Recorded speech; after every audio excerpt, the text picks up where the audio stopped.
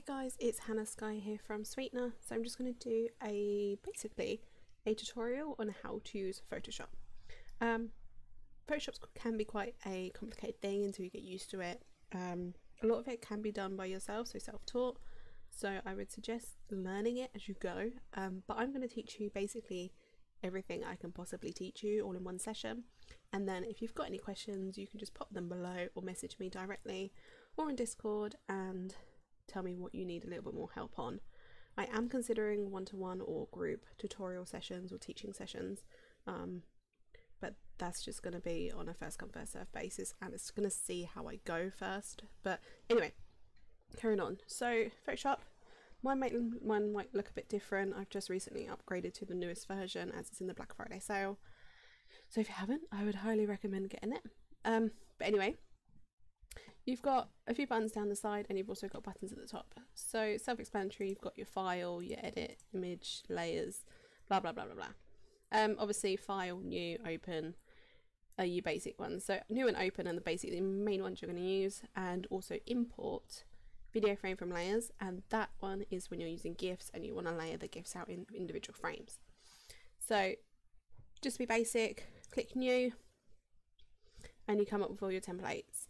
These are just standard ones that Photoshop give you. You can change them. Usually you'll find when you first start off with Photoshop, it will be in pixels or inches. You want to switch over to pixels, and again you can make your own, or you can literally just edit them and say 500 by 600 if that's your standard size, and then just click create, and that will give you your basic image. Now you can also do it this way, so create new, and again do it exactly the same way. Now when I click new, you don't need to really worry about this bit here, so the resolution mode, everything like that. Keep it basic, keep it as standard, as default, and you won't have any problems. So now you've got your image, you're going to wonder what buttons are, so I'm going to go through the buttons with you. So first one is basically your transform or your select tool. And then if you right click on it, you've got an artboard tool. Don't really use it, so wouldn't bother with using it. This one is your selector tool, so like when you're doing boxes or a border, you can just select it. And then if you right click on it, you've got the other options, so a circle version, you've got a single row, so it'll just do a certain area, and then column, it's the same thing, so it'll just do highlight a certain column. And then if I go back to the rectangle one, you've got these little four buttons up here. So this one just means basically a selection, just one. This one means multiple. So if I do that, then click on the second one, I can then draw two boxes and they merge together. This one is deselect. So if I wanted to remove some of this box, I can go like that and it will remove it. This one just completely deletes it basically. Well, it just cuts it down. So the ones you want to think about is the first one, which makes the box, second one to add onto the box, third one to remove. And then when you want to go back to the original, just click new selection and just click. As simple as that. You have got a box here that says feather, so if you feather the edges, if you want to make it a lot rather than just solid, you can have a feather edge so it's kind of blurred. And you can just go up in segments if you want, so you can go from 0.1 to 0.5 and so forth. Style is basically just ratios, don't really need to worry about that unless you want a specific size. Next one is the lasso tool, so you can draw around an image, for example, and that's how you get it. So for example, and you can just move it around. You can make a heart, and that would be your heart. It's basically the same as this tool, your marquee tool, but it's just a lasso version, so you've got free roam. If you right click on that, you've got the polygonal, I can't pronounce today.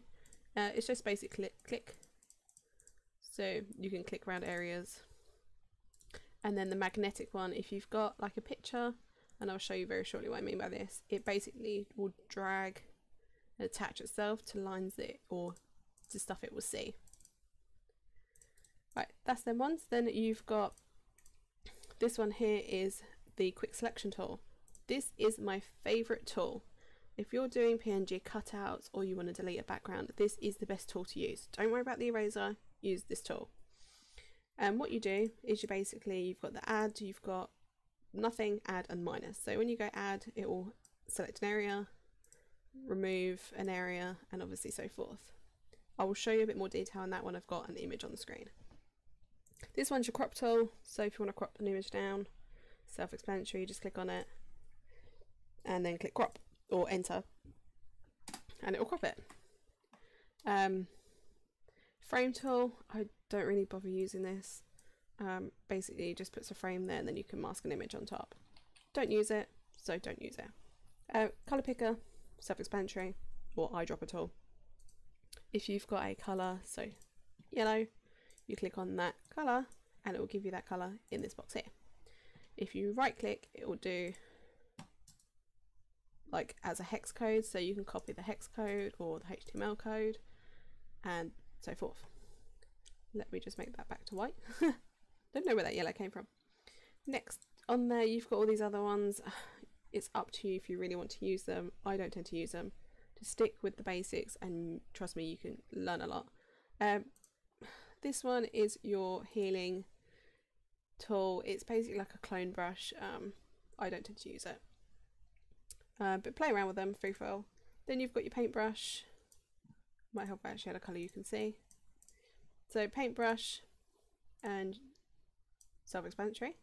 When you right click, you've then got pencil brush, so harsher lines, and colour replacement mixer brushes. You can mix two colours together or make them darker, lighter. Just stick with paintbrush. That's probably the most common one. And then up here where you saw me clicking a moment ago is your brush presets. So you can choose your size, you can choose how hard, or so if you want it soft or hard, then that's how you can play around with it. Again, it's just playing around with it and see how you go. This button here just gives you all your brushes that you've got installed. And if you want to add brushes, the easiest thing to do is go into this little spanner here or cog and then click import brushes, and that's when you download your ABR files, and that's how you import them, and they'll just go to like the bottom of the list under a folder. Mode, self-explanatory. It just gives you the layer of or what it's going to come out like. So if you do its overlay, it's going to obviously become an overlay. If you're going to lighten it, it's just going to make it lighter. Opacity, self-explanatory. If you want it faint or you want it dark, that's how. Flow is pretty much the same. Just means how much comes out. So the lighter you press, and then the harder you press. Basically, I don't use any of the other tools, so that's that. Clone brush. It's only really good if you've got like an image with a watermark. That's the best example for me to tell you. So if you've got a watermark and you want to remove it, you press Alt on your keyboard and it makes this little target. So you press on it and then wherever you go, it's going to copy that. As you can see, it looks like I'm erasing, but I'm not. But it only works on that target, and every now and again you will have to redo your target, because obviously it will then start covering your own image and it will go black like that. So that's what that's for. And again, you can change how big and small you want it and how hard and everything. History brush tool, I don't use it, play around with it. Eraser, self-explanatory, just erases anything on your picture. Again, you can change the settings, so size and hardness, and everything else. You've also got background tool eraser, can be quite handy. So if you've got background, you can highlight it and then it will delete the whole thing. But sometimes it's just easier to use quick tool personally. That's just my preference. Then you've got your paint bucket, which is quite self-explanatory. If you know paint, back in the day, you use your paint bucket and it paints the screen. And then if you change over, right click, you've got gradient tool, which you can change up here. And what's good with the new Photoshop is that you get gradients now built in. So if you just click on one and then you drag the area, it'll give you a gradient. So that's that one. I don't tend to use the others. I literally just use gradient tool and gradient bucket. This one is your smudge button. So if you want to smudge a color, that's how you do it. it literally just smudges. Very handy sometimes when you're doing manips and stuff, where you want, like for example, like what I'm doing now, like a texture or some sort, then it's quite handy to do. You've also got blur and sharpen, so if you want to blur a bit out or you want to sharpen a bit out, then that's how else you can use it. This one is your burn tool, so if you want it darker or lighter, it just basically darkens things up. I don't tend to use a sponge, so don't use it. Pen tool, very handy if you want to do like the spirals or the light beams on certain edits. So you would literally click where you want it to go, click your next area, and then you drag to make the curve. So you can literally just do it as you want and just keep curving. So it's hard to explain, but so you click, and then whilst you're clicking, that's when you drag to make the curve. And like I say, you can go tight curve, long curve, short curve. Once you've got like an image in place, it is easier to work around that. And then in order for you to actually get that solidified onto your image, you then have to go to your paintbrush, choose your paintbrush size. I would always say for an edit, always go about 8 or 9 or smaller. Pick a colour if you wanted to pick a colour. Then you click back on the pen tool, right click, and then you want to click stroke path, and then you want to go brush, simulate pressure, okay, and that's how you get this glowy line. Then you have to remove this pen tool, so you right click on it again, click delete path, and that's how you get the curly lines. I'm not worrying about the pen marks. If you don't remove the pen marks, they will stay, and it does get frustrating because you're literally just like clicking all over the place. So make sure you do it that way. You've got freeform and other ones on there, but just stick with the pen tool and learn around it. The T, self-explanatory, is text. So just your text settings. If you don't know, then this is where all your fonts come in. I apologise, mine is a bit slow because I've got so many fonts. And then your style, your font size, then your settings. I usually tend to go for the Windows versions just because they're a bit nicer, but you can go with whether you like. And then if you want it left, middle, right. The colour, again, you can choose your colour that way. I've also got one over here, but I'll explain that in a minute how that works. And then just to get out of that, just click on your layer and it's done. Path tool just basically selects whatever's there, but again, I don't use it. Rectangular tool, so if you want to make a rectangle, the easiest thing I would say for making rectangles and stuff is just use your marquee tool. Use your marquee tool, right click on it, then click either fill or stroke. It won't do it because I'm on a text layer, but like this. So if you want to fill it, then you fill it the colour you want, or stroke it, and whatever settings you like. And that's the easiest way for me to do a rectangle. Like, don't go for the hassle of doing it that way, because that then gives you vectors and puts things on top of layers and layers and layers, and it's difficult for me. So just stick with the marquee, this one, the marquee tool. And if you want to do a circle, you can still do circles. Obviously there's other custom shapes there if you want to use them. This one is just basically your hand tool. I don't tend to use it. Basically, if you, well, it doesn't want to work, but yeah. And then your zoom tool.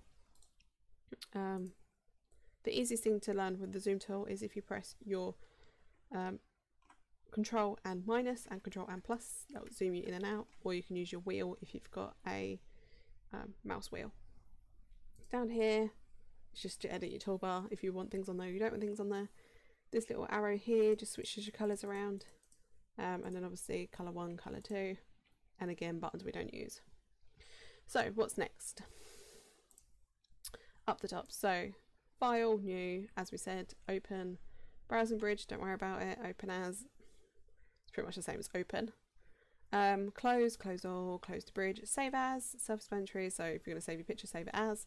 The only time you really use export is if you're doing GIFs, and I tend to do them safe for web legacy, and I'll show that a bit later. Other than that, I don't tend to use the others other than import, which I said was video frames to layers, and that's when you use GIFs. Under edit, you've got your deselect, your undos, your fades, copy, paste, basically everything you normally find in edit. What you want to play around. Image is basically your modes. Don't worry about the modes, try and leave them as RGB colour, the standard. And then adjustments is just adjusting the layers or the picture, so your brightness, curves, blur, your hue, saturation, black, white, everything else. Then you've got auto tone, auto contrast, auto colour, image sizes and canvas sizes. Always change image size rather than canvas size, just out of knowledge. So if you want to change the image size, click change image. Now if this button is pressed like this, it will make it the same. So if I then made that 400, it's going to reduce it in proportion.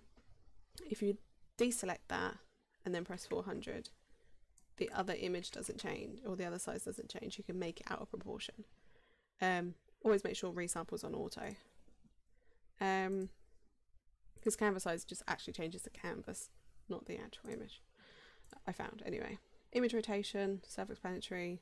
You want to flip it, and you can also arbitrary, so you can choose what angle you want it at if you really want to do that.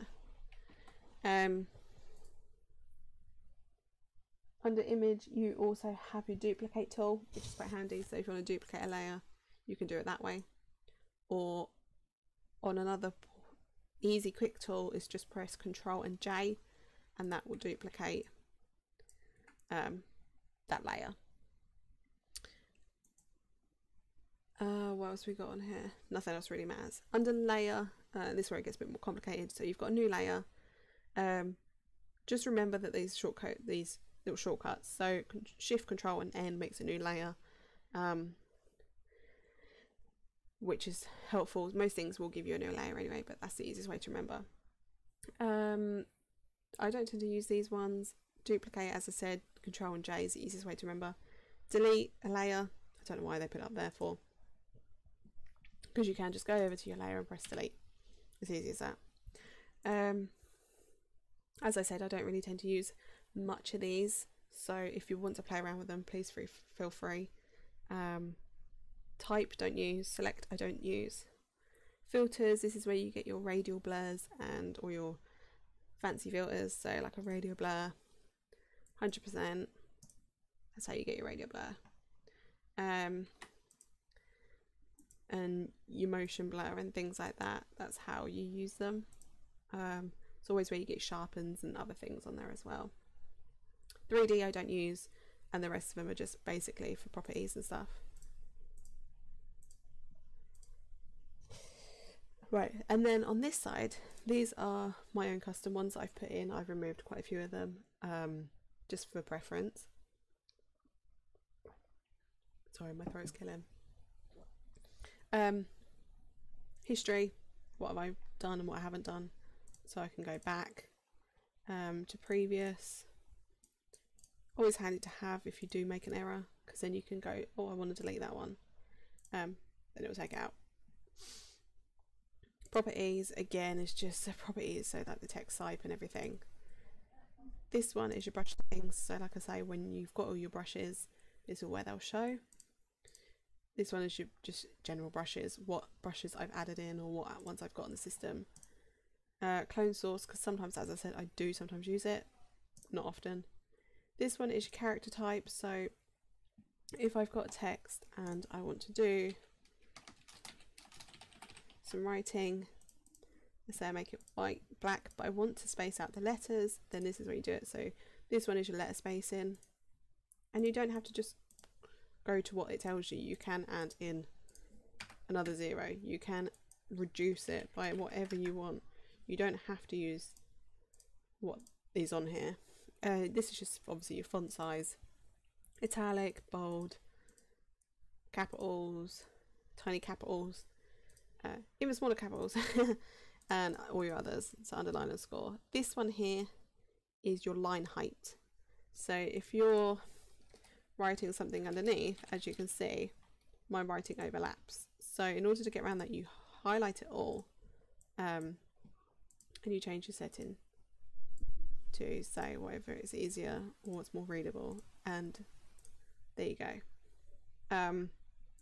You can obviously change your font spelling. It doesn't actually spell correct, so just so you're aware. And again, this bit here is just your how smooth you want the text. Basically, to me, it doesn't make much difference. These buttons usually grayed out anyway. P, this little backwards P is paragraphs. It's only really if you're making a lot of text. It helps. Don't use 3D. I don't even know why I've got that there. And then this one is my action tool where I do my sharpening brushes, sharpening actions, and you literally just press on it and you press play, and it will do everything for you. In order to add one, you have to click on the two arrows on the 3 lines, and then click load actions, and that is where you'll find your actions once you've downloaded them. Once they come in, they'll come on to like this, a file, and then it'll be under there, and it will show you everything that's on that. So that's that. The other thing that I will recommend that you put in, if you go to window, I think it's on window. Yes, so under workspace you want motion, because this will give you the timeline here, which was what you'll use later on for GIFs and things like that. So now that we've got the self-explanatory, how do we add in a photo? So you click File, you click Open. You want to find your photo, so I'm just going to whack in a picture of Avril as usual. Now that you've opened that image, how do we get onto this page? You're going to drag the tab, and then you're just going to drag her across, and then you can just close that. And then as you can see, I can just move her around using my click tool. And as you can see, I'm getting these pink lines. What do these pink lines mean? This is my ruler proportion. So it'll tell me where the edges meet up, where they snap to, and what they're aligned with, basically. In order to change the size and scale, you want to press Ctrl and T, which is transform, and you'll get this grid up. And then you can literally scale it down and drag and enlarge and rotate. You can do everything you basically need. Be warned though that once you've made it a size and press enter and then change it again, the likelihood that image is going to be blurry. So just bear that in mind. Obviously you can decrease again without too much, but if you're going small to big, then you're going to have a bit of a downgrading quality. So as you can see, I can now place her wherever I want to, and as you can see, it will still snap to my edges. So that's how you add a photo. Exactly the same with a PSD. So if you've got a PSD that you want to add on, you can add it on. It's not a problem. So just grab a random PSD, I guess. And with the PSD, exactly the same. So you drag the tab out, and you see this little folder here, which is called a group. You literally just drag and drop that group onto the image, and then you can close that. Click no, because you don't want to save it. All you've done is just tampered around with the folder to drag it over, basically. And that's your PSD. And the little eye just means if it's visible or not visible. When you open that folder, you can then go through the visible eyes, and if you want to remove a layer, you can remove a layer. If you don't want to remove a layer, you don't have to remove a layer. It's your decision, whatever you think works for the edit, essentially. And again, just going down here, if you then want to flatten that image, so it's one, you just click flatten image and discard all the hidden layers. So anything you haven't put an eye on, it will delete.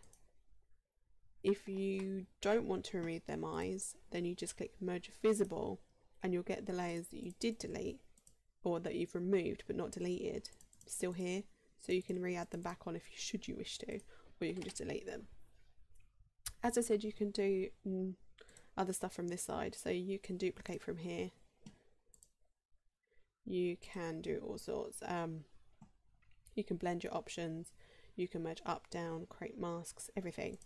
You can also do new layer from here, so you press that one. Oh, wrong button. That's showing you the layers. You can do a new layer from here, and I've completely forgotten. That one there, and that will give you a new layer. This one's your group tool, so as you saw in the PSD, that's how you make a group. You just click on it, and then in order to put anything inside of a group, you just drag it into the box, and it will then go like this. This one down here is obviously basically everything that's in your image tool, your edit. So if you want to make it brighter or darker, that's how you do it. And if you watch my other tutorial, that's how you make PSDs as well, your colorings. Oh, and then your mask tool and your special effects. Special effects is good for text. So if you're writing text again, you want to highlight that all, you want to right click on it, or you can press the FX button and it will give you options. So if you just go blending options, it'll bring up this box, which is your layer style, and then you've got your drop shadow, you've got your outer glow, you've got patterns, you've got gradients, everything you can possibly think of that you might need. And again, you can just play around with them. There's no wrong or right way of the settings. Some people use strokes, overlays, gradients, drop out, glow, you name it, everything. What works for your edit, you choose. And I'm just going to delete that, delete contents and group. We'll also delete that as well. Now, what else should I show you? Right, so we're going to import a GIF. I'm trying to think if I've got any GIFs on my thing. Yeah, I do. So you want to go import video from frames. This might take a while, so bear with me.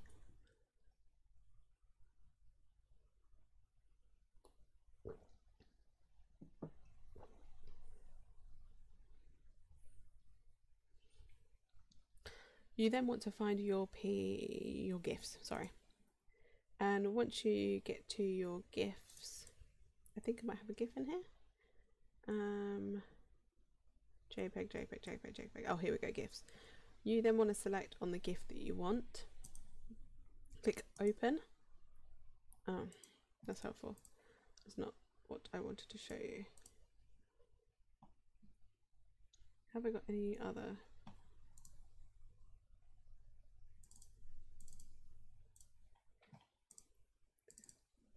Nope, it's not going to work for me. Okay, so you can do it the normal way if it comes down to that.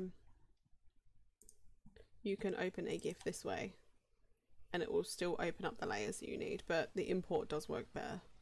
And then you get all these layers here. And then to select all the layers, you want to press your shift button and you want to make sure that your bottom one's selected, and then you just press shift and click the top one.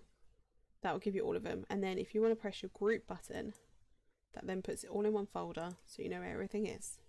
And then again, exactly like your PSD and your image, all you want to do this time, however, is drag the group over like so, and then you can close that down. No, I don't want to save it. And there's your essentially, I've just moved that the wrong way, your GIF. Exactly the same applies. You can transform it, you can crop it, you can lighten it, you can do whatever you need to do. So if I pop that there and then click lighten, it will just go in the background.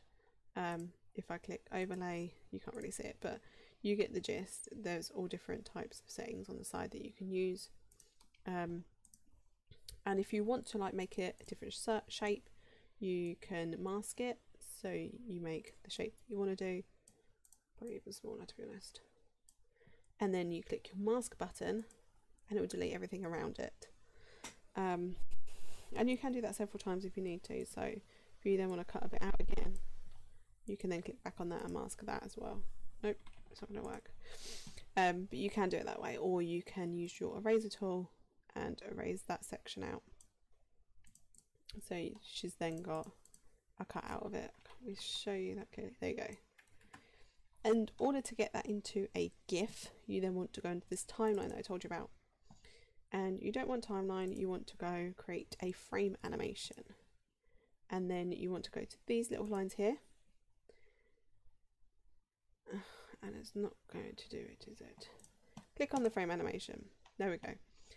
Then you want to go this button, and then you want to click make frame from layers. Make sure you press that one, because that will give you all the layers of that GIF. Delete the first one. Never need the first one. And then what you want to do, exactly like I told you before, make sure the first one's clicked, and then press your shift and the last button, and then press your background image.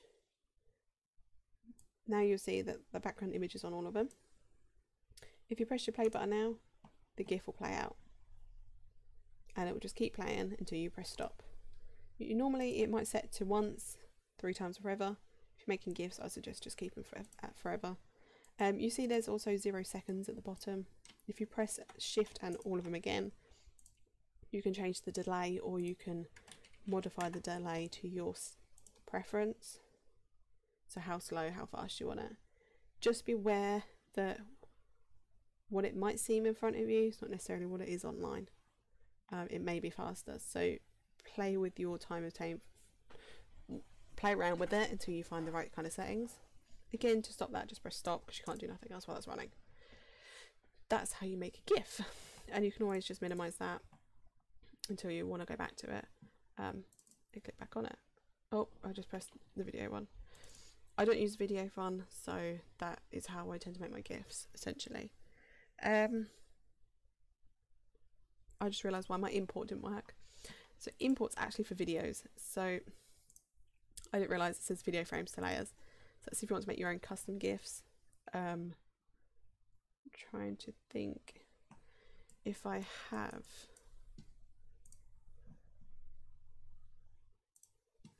any decent videos that I can show you. Oh, okay, I can just show you that one, for example.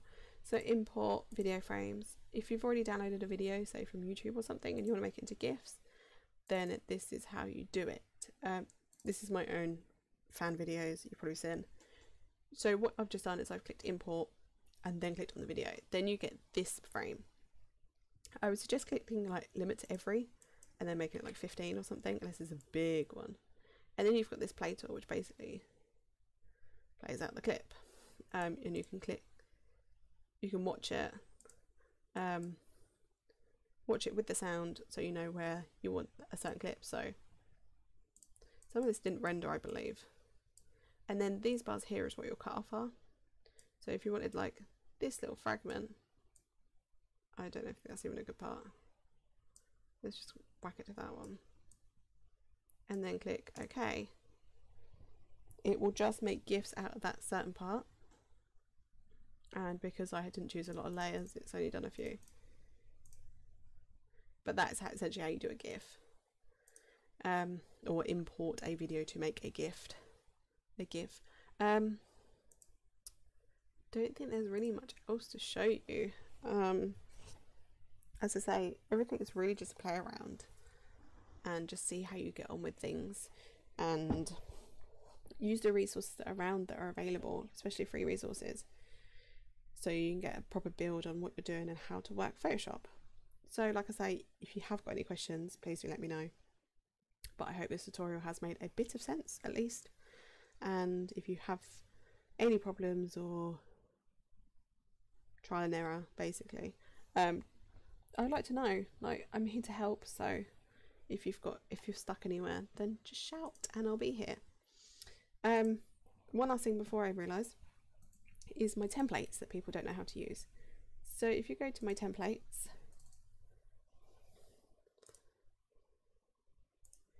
and you want to use one of my templates but don't know how to use it, you open up the template as so, and then you've got all the layers. You literally delete the layer you do not want, and you can modify the layers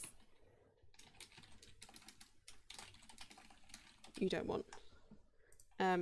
You can play around with it. It's not a difficult thing. That is how PSDs tend to work. So it just layers everything, and you can add layers, remove layers. Basically how a PSD colouring works.